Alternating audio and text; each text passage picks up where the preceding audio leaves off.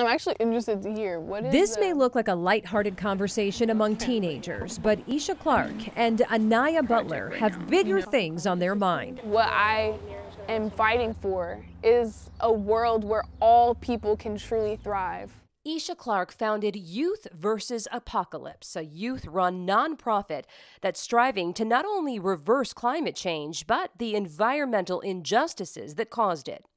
Environmental injustice and environmental racism specifically is when communities of color are targeted with pollution. That looks like refineries in communities of color. Another example of environmental injustices resides in Detroit, where higher rates of asthma has been documented among minority children.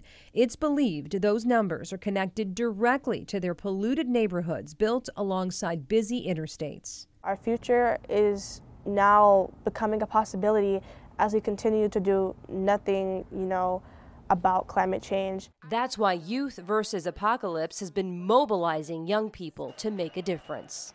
Sometimes that looks like mass protests or social media campaigns, public board meetings, and making public comment. We led climate strikes with over 30,000 people. Last year, they released an EP of their work. Fist in the air, voices loud, but somehow we're still not heard. You don't have to, speak in front of millions of people to be an activist. Just fight for our future. I'm Nancy Alvarez reporting.